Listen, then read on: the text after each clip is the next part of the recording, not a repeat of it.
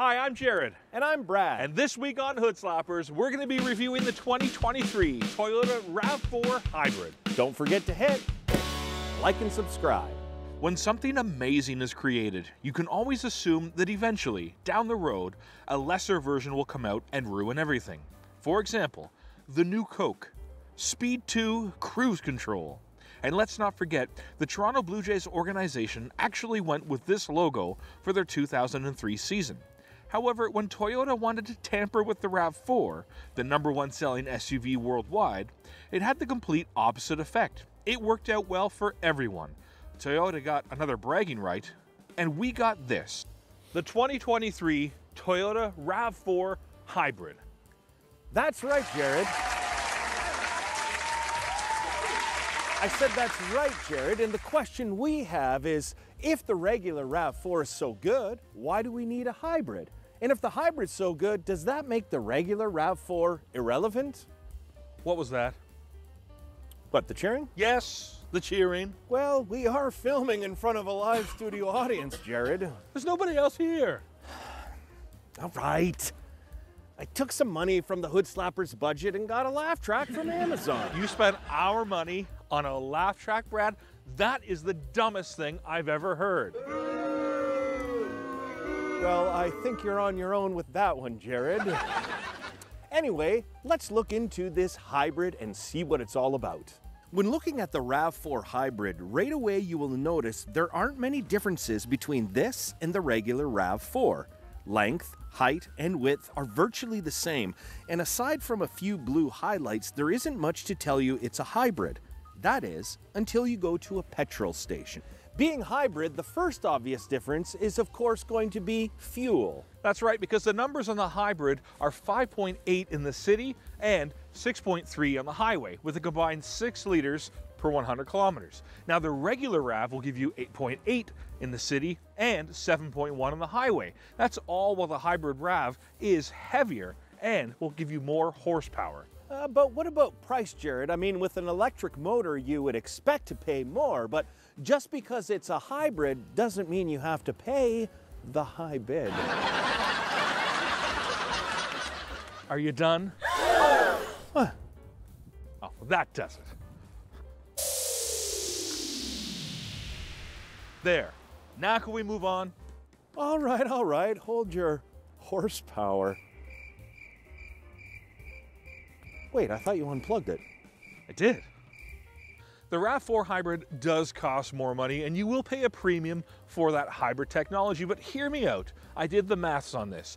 The regular RAV4 starts at just over $32,000, and the hybrid starts at just over $34,000 and will give you standard features like a backup camera, blind spot display, heated seats, a 7-inch gauge display, an 8-inch infotainment screen, auto high beams, and dual zone climate control. Now, if you're like me and do mostly city driving and roughly 20,000 kilometers per year, it will take you maybe 3 years to pay for that difference in cost, strictly by driving your car and saving on that fuel. So, in essence, the hybrid is kind of paying for itself.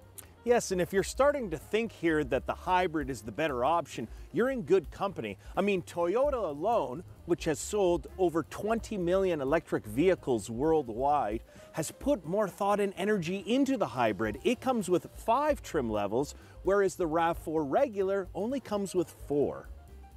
But surely the regular RAV4 has something on the hybrid. What about cargo space? The cargo space between the hybrid and regular RAV is the exact same at 1,977 liters. But since I'm back here, let's talk about towing capacity, because the capacity of the hybrid is more than the regular RAV. This will give you 1,750 pounds of towing, where a regular RAV will give you 1,500 pounds. It's starting to see that if you're in the market for a RAV, the hybrid is definitely the way to go. But let's take a deeper look at the interior and see what's new for the 2023.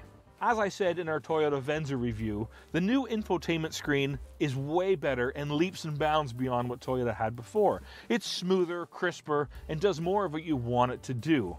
But I can't say the same about the interior of the car. You see, this generation of RAV4 came out in 2019, and aside from a small few little changes, the vehicle really remains almost the exact same.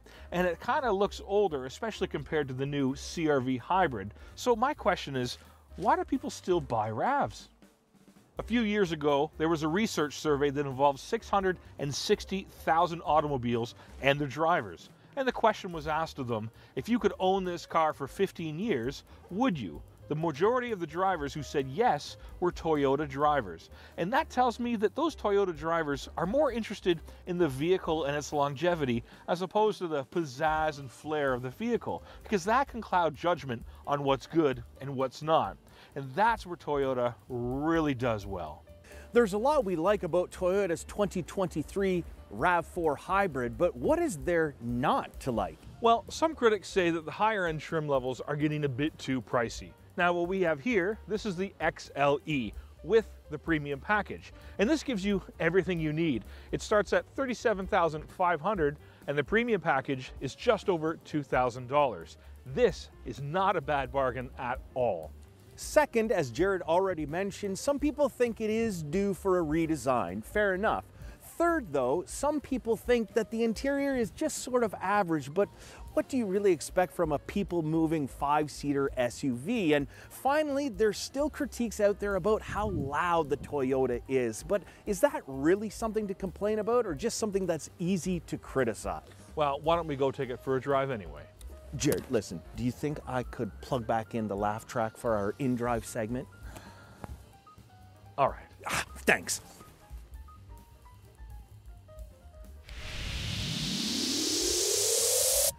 Thanks, Jared. I knew we could work out our differences. Aww. That does it. Boo! Boo!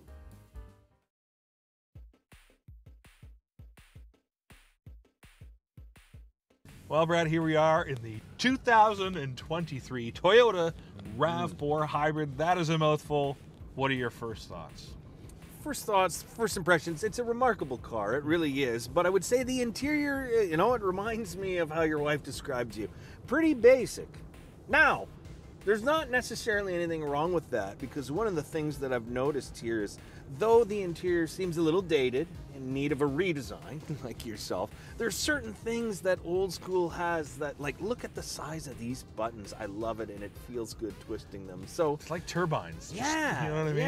Yeah. So there's plenty to love here, but I do agree with people that it could use maybe a bit of a paint job inside, so to speak. I see what you mean, but again, this caters to Toyota drivers. And as I said earlier, that Toyota drivers don't mind keeping their car for 15 years. I'm over 13. So now I have something to aspire to. I got to get to 15. Case in point. So yes. Coming into a car like this, Brad, yes. This is perfect for you because it's not too far-fetched. Right. No. It's different than yours, but it's not going to blow your mind. And I think that is the genius of Toyota. Yeah. They're taking those people out of their 15-year-old cars, and here you go. Hey, this is good. I can relate to this. I can go with this for 15 years. Yes, and that's what I like about it. I think Toyota did a tremendous job, and I like how they added some rubber elements. You got a rubber pad here, a nice little shelf there that's got rubber. Yeah, it gives you another one over here, and even the handles, they got rubber on the inside. It kind of gives you this sense that it's an off-road machine. It really isn't. Don't get me wrong. Right. But it gives you that sense that it's a little more rugged than it makes itself out to be. Oh, that's one of the. I do like that. Mm. I also like having one here. But I will say, I was just noticing as I got in. Yep. For closing the door, I'm not a big fan of the whatever this is. Yeah. It's hard to get leverage closing the door. I like a flat.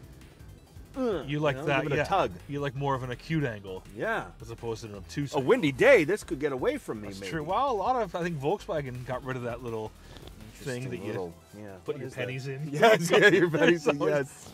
Hold on, I got change here. Just a second. How much is that? What is that thing called? Not just a handle. Some sort of handle that will store lint, pennies, spilt pop. Always gets in there. Sticky in there, so and then your pennies are all sticky. You hate handing them to the person. You're like, maybe that's why they got rid of it. Maybe. That's a good idea, Toyota. Get rid of that thing. Yeah. You know, I was grateful to hear you say today that a lot of Toyota drivers keep theirs for 15 years. Suddenly, I feel like I found my people. You found your people. You know? You have a group of people. Yes, yes. Now, let me ask you this. You're a dealership. You don't want somebody keeping their car for 15 years. That's not great business. In the long term, it is. Because, coming you know, back, they're going to loyal. love it, and they're going to tell their friends about it, and they're going to tell their friends' and their workmates and all that stuff. How old is that car? That's a 2015. Man, that looks good. Yeah, I'll get that. You know, it's funny. I haven't told a lot of people about my, yeah.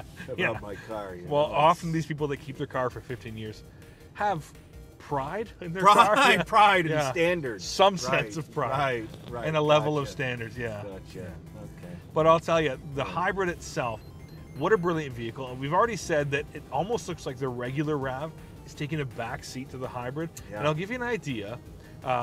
Production-wise, Toyota is dedicated to building 100% more RAV4 hybrids and building 25% less regular RAVs. So Okay.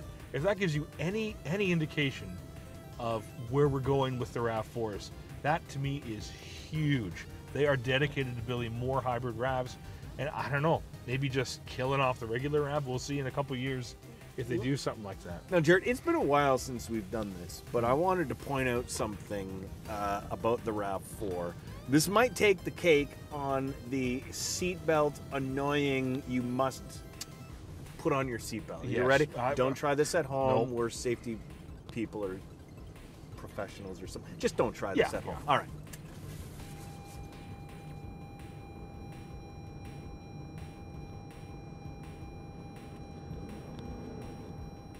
Like that. Does it get louder? Like mine stops after 10, 15 seconds. This keeps going. That's impossible to ignore. It doesn't slow. I don't know if it'll stop. No, I don't think it will. I don't think you are getting away with not having your seatbelt on Mine's the on. RAV4. Mine's on. You know. So, speaking of which, did they get the NII HCS Top Safety Pick Plus? IIHS. Yeah.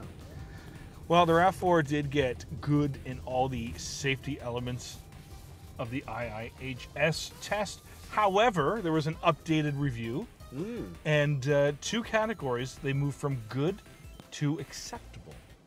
Oh, do tell. Well, one is the moderate overlap crash test, which is kind of hitting the corner of the car, Ah, but not just a post, but like a big brick wall or something like Okay. that. And the other, I believe, was side impact. oh. So I mean, they're still acceptable. It's still a fine car, but I don't know what changed because they were good and they've updated it to be acceptable. Okay, interesting. So I don't know Hey, if the that's standard something. got higher and Who knows? Again, though, probably one of those things where it's probably time for maybe a bit of a redesign, an upgrade. well, I think these guys in the IIHS, I mean, they get this list of stuff that requires, you know, you're required to be a safe car. Yeah. And then when every vehicle, okay, I got it. Now we got to come up with something new. Otherwise, our jobs are useless. So they got to tweak it and they got to, you know what I mean? I think they're just looking for trouble, those guys. I see. Do you think if you're sitting at, some car headquarter and you get a call and, somebody's like, it's Tony from the IIHS on the phone, that's like, oh no. Nobody wants to talk to the people. He's from, like HR. Okay. He's the HR of the It car can't be community. good. Yeah. If Tony's calling. Yeah, we did another side impact. And we found the door handle moved this way, not this way, which it should, under our safety standards. Now, how fun though? Do you think Tony at the IHS there is a boring fella? I mean, you're crashing cars all day long. That can't be too. That's got to be kind of fun. Well, watching it that, is, but you they know? got to give those jobs to boring people, because otherwise, if you give it to fun guys, they'd be having a little too much fun. A little Focus too on the much. fun. You can't be having a party Yeah. at the crash site. Or if it was me or you, oh, awesome. Oh, that's true. That could Cool. be trouble. Oh, yeah, we didn't. You know what I mean? Sorry, what were we watching for? Yes.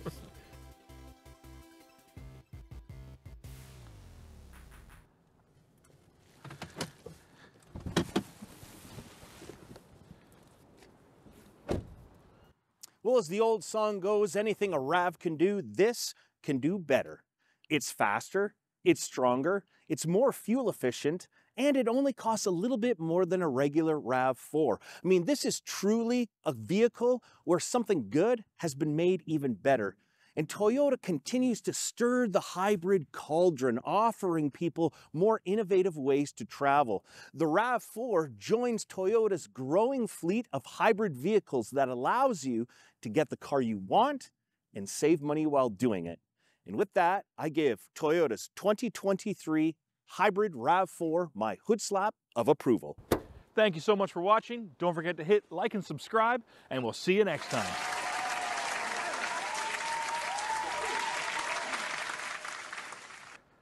A big thanks goes to our friends at Forbes Waterloo Toyota for allowing us to use this 2023 Toyota RAV4 Hybrid. If you want to order one, go see them at 300 Weber Street North in Waterloo, Ontario.